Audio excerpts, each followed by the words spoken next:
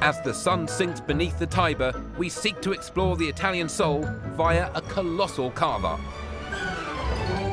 You know this is a Michelin-starred joint. Is it wasted on me? Is it? I have the eating age of a 9-year-old. You mainly like plain crisps. And fizzy pop. Chef Riccardo de Giacinto's 5-course menu is a radical reimagining of the Italian classics, and business opens with an amuse-bouche of my old enemy, savoury macaroons. Would you ever cook like this at home? Yeah, frequently. No. And the starters don't stop. See this maradozzo bun and liquidized carbonara for details. No?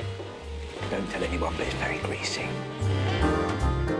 As the courses continue, we must now contend with the sheer scale of our tableware.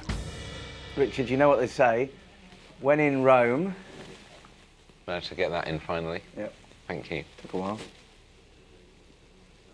It takes so long to reach. I was tipping it for about 2 hours. I had to stop and take another breath. It's amazing. I can't get it there. Eating with elegance, we plough through pasta. Bosh, lovely. What's next? On our way to the closer, a Roman oxtail in the shape of one of Gulliver's personal stash of Ferrero Rochers.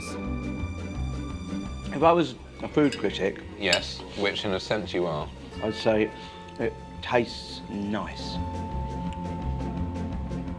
Matt's dessert is a fruit and veg fusion of celery, strawberries and almonds, while I crunch down a quasi-conventional tiramisu. I've wolfed that. I have no class. I very much enjoyed it. Would you like to try some of this? Of course I would. This culinary crush ends with petit four. My lord and saviour, what on earth is going on? Lads. There's so much food here. I shall end up overweight. And a cup of joe. If I were to rate this on Time Out Best Eats, it's a hard 5. Out of what? 5. All right. How do you feel this went? I think it was delicious. Good. I need to be asleep. I need this coffee so that I can get to the bed to fall asleep. Now I'm awake, so I might need some of this.